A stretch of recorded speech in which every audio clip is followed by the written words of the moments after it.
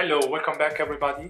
Today is the day for the comparison of the running dynamic metrics available in two different devices. The HRM-Run chest strap from Garmin and the Stryd pod. Last year, in collaboration with Adidas, I started to test some shoes using the foot pod to collect the metrics for the running dynamics, which can help you to understand your running form so you can perform better. Let's start with the Garmin device, which is an heart rate monitor chest strap that includes the running dynamics as well. So basically, you wear it on your chest like a classical heart rate monitor, and it will monitor your heart rate and other running dynamics metrics. The Stryd pod on the other end is this little guy here. Usually is called foot pod because you can attach it on your shoes with a little clip. One of the main differences is that to use the Garmin strap you need your watch to record your training session, and you can sync your data afterward in the Garmin Connect application. To use the Stryd pod, you don't need any watch. The foot pod is gonna be automatically activated when you start moving, and it will start to record all the metrics, and you can sync your data to the Stryd Power Center application using your phone. The nice feature of the Garmin Connect web application is that you can extend the metrics collected and present them in the application via the IQ platform, which is the application platform developed for new Garmin devices or new companies to develop a number of different applications and understand the metrics collected, like for instance the Stryd pod metrics. Another main difference between these two devices is the price. They are really far each other in terms of price, because the Garmin device is available on the market at the price of circa €80, and the Stryd pod is twice this price or even more, depending where you buy. For both devices, dual pods is not supported, and the phone is not required during run. So which are the main differences to make it worth to buy the Stryd pod in terms of running dynamics? Let's find out. But before to continue, please don't forget to subscribe to the channel. Most of you guys are not yet subscribed, so please, if you like the video, consider to hit the subscribe button here below, and you will make me happy. If you are interested on my trainings, you can also consider to follow me on Strava, where I'm regularly putting all my trainings in, and more other details about the shoes I'm reviewing and the test I'm doing. You can find the link in the description below. That being said, let's move on. So basically we understood that they have a kind of different use case. So the Garmin strap is made originally to monitor the heart rate. Usually you wear it on your chest with a strap, and the foot pod to monitor your running dynamics, and you usually put on your shoes with a clip. But with the Garmin HRM-Run strap we have both use cases, because it's also possible to collect the running dynamics, and this is in one only device. So let's have a look at those metrics to understand if there is any difference.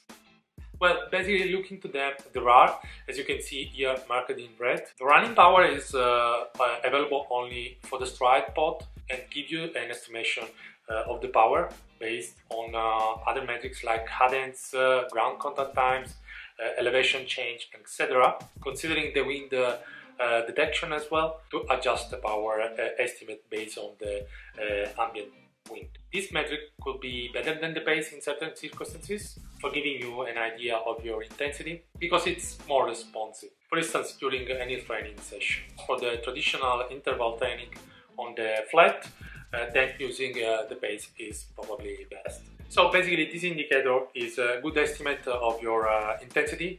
In certain cases can be better than the pace.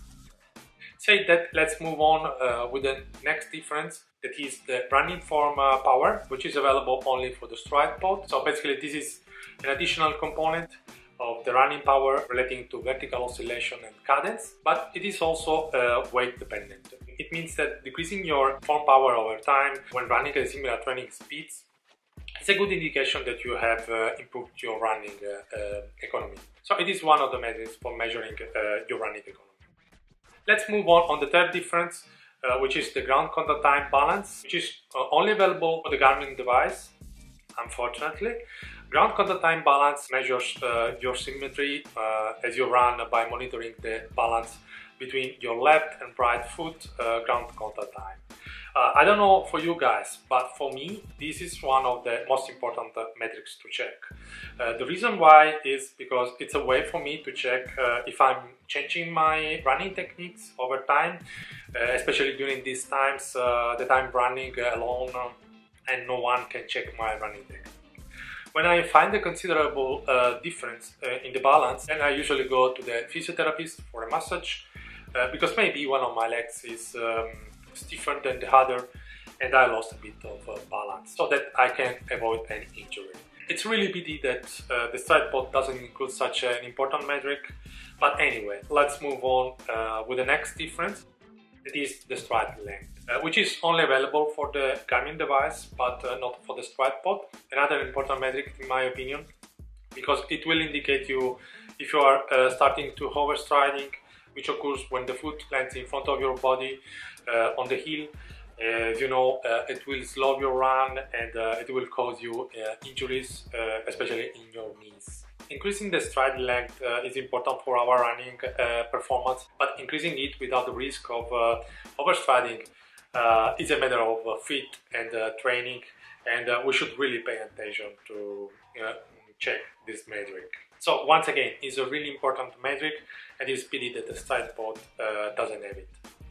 Let's move on the last difference, which is the leg spring stiffness. This metric is only available for the Stryd pod, which could be a major piece of running economy puzzle. Think of your legs as a spring upon which your body bounces. The stiffer the spring, the less energy you must produce to propose yourself forward with each step. This new metric measures the stiffness of the muscles and tendons in your leg. Increases in this metric can indicate economy improvement over time. So basically it's another metric for measuring your running economy. So in the end, the Stryd pod has three different more metrics. The running power, which can give you a better idea of your intensity in certain trainings, otherwise you can look at the pace metric. And running form power and the leg spring stiffness, which can give you a better idea about your running economy.